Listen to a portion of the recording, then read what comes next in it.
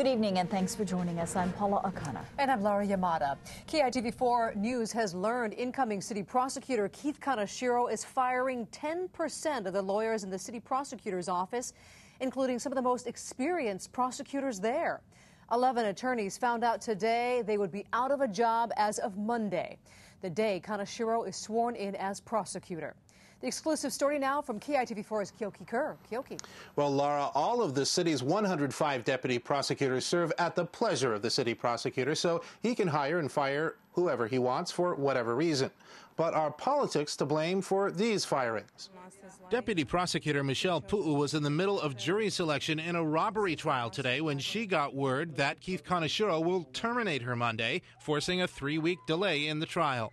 It was bizarre that this would happen, right as the trial was starting. My defendant was there, and we were going to go forward with the trial. A 7-year veteran, Pu'u has about 40 felony trials pending, and even those who've opposed her in the courtroom say she's top-notch. I've worked with Michelle for years, and she's a good prosecutor. People on drugs killed. Kaneshiro is also firing Kevin Takata, a deputy prosecutor for 23 years, who's head of the Felony Trials Division. He has more murder convictions than any other lawyer in the office and is prosecuting the case of Adam Mao, who's charged with the murder of 3 people at the Tantalus Lookout.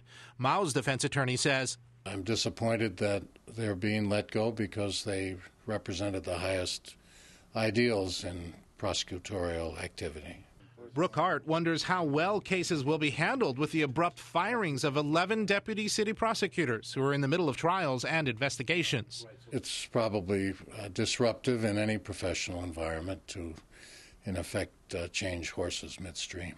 Kaneshiro's spokeswoman says he looked carefully at each attorney in the office before deciding which ones to retain. But sources in the prosecutor's office say Kaneshiro met with none of those he fired, and they ask how he could evaluate someone fully without ever having even met some of them. Defense attorney Miles Briner says he was one of 13 deputies fired by Kaneshiro back when he was first elected prosecutor in 1988. He terminated anyone that apparently had any sympathy for his opponent. Briner claims many of the prosecutors fired this time were people who supported Don Picaro, one of Kaneshiro's opponents in the special election. Yes, I think it's politically motivated. Now, we should point out that Don Picaro, who is a deputy prosecutor, is not on the list of 11 people that Kaneshiro is terminating. So for now, Kaneshiro is keeping his old political opponent on the staff. Kaneshiro's spokeswoman says he has 6 experienced deputy prosecutors ready to start work on Monday, partially replacing those people who are being let go, including 3 veterans who've served in the office before. She says Kaneshiro will have a fully competent team in place and ready to go. Laura, back to you. All right, thanks, Kyoki.